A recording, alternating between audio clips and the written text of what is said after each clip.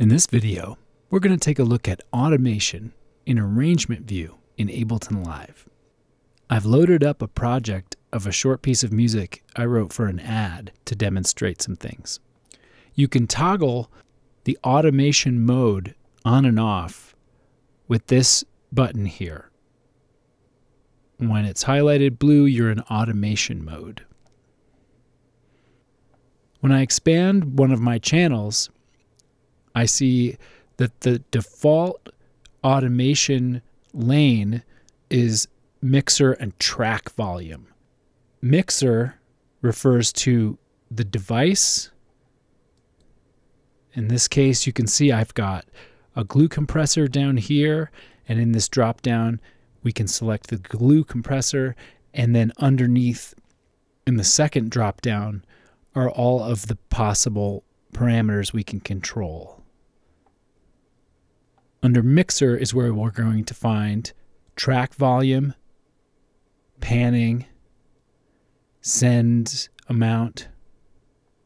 You can manually click at points on this dotted line and it becomes a solid line. Once you've created a point, you can, by clicking and dragging on it, change its value. In this case, we've got volume ramping up 3 decibels and then back down. By right-clicking on the automation line, at the bottom of the drop-down, you've got some shapes to choose. And if you select one of the shapes, Live will apply that curve to your automation line.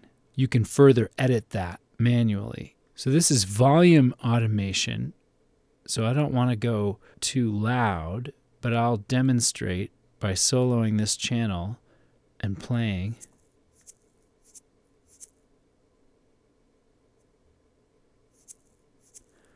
And you could hear that it faded out to 0, those hits here.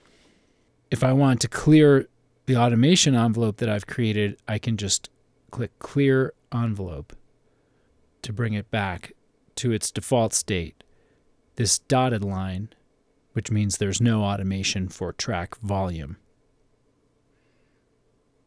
A quick way to go directly to a parameter's automation lane is to right-click on the parameter.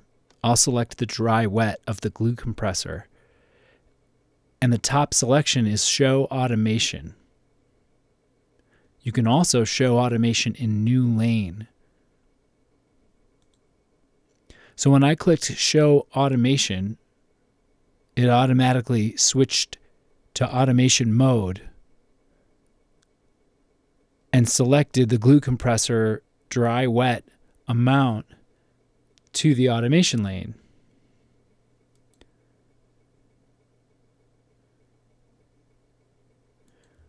I can manually add points. I can use preset shapes, and I can clear this envelope if I want to start over. By hovering over most controls in Live's interface and right-clicking, it will reveal a Show Automation option. When you're adding multiple lanes of automation on a single track, like I've made some volume adjustments here, by selecting Show Automation in New Lane, it creates a new lane for each automation control. By right-clicking on that track header, I can select Clear All Envelopes and clear all automation envelopes at once.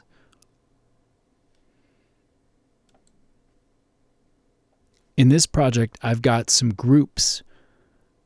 I've got, for instance, acoustic guitar group 1, which contains 2 microphones for the acoustic guitar, and the same for acoustic guitar 2. It's the same performance, but 2 different microphones. I can add automation to either of these microphone channels Or, as I've grouped them together, I can add automation to the group channel itself.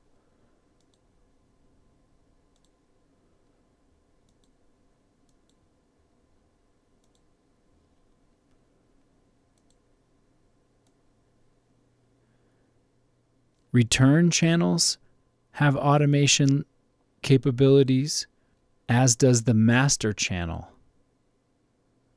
On any of these channels, you can control the track controls, which would be found under Mixer.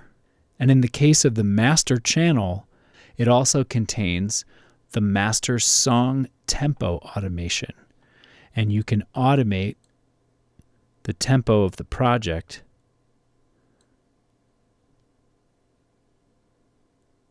from the master channel, one of the choices in its automation dropdown.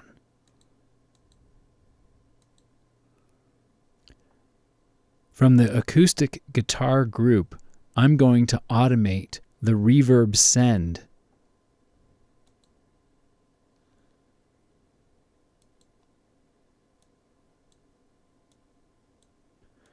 I'm going to use really extreme settings so that we could hear it.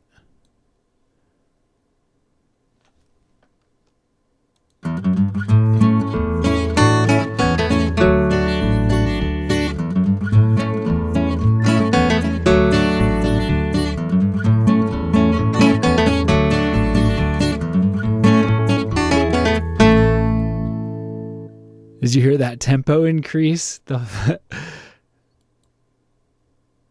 I'm going to clear the tempo envelope.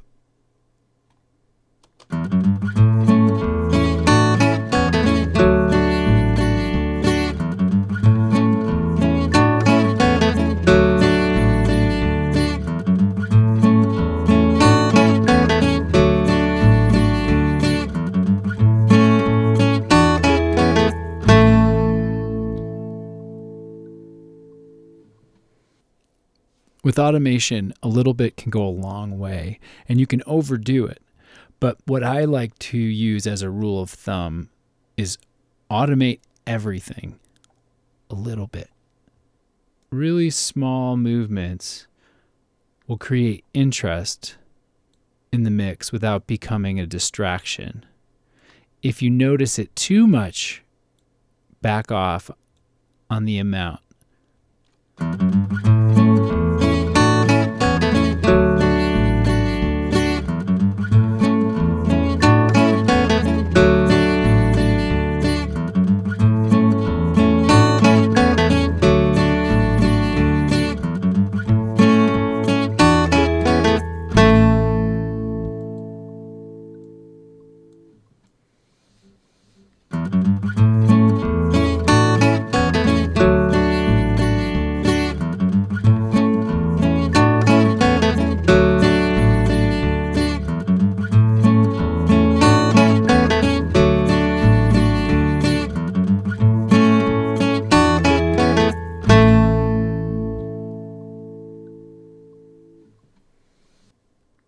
You can automate at the group level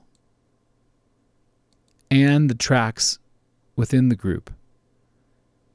You can automate audio tracks and MIDI tracks.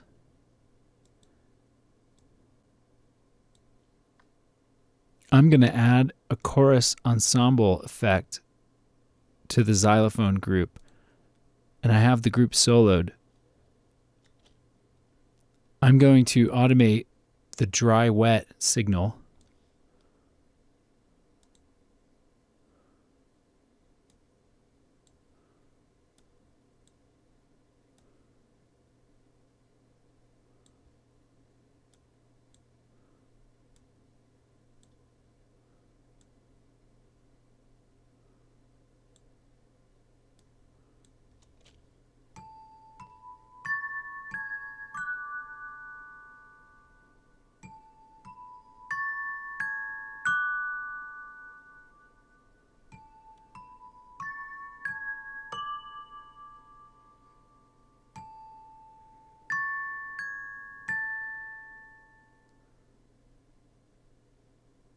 I'm also going to automate the feedback amount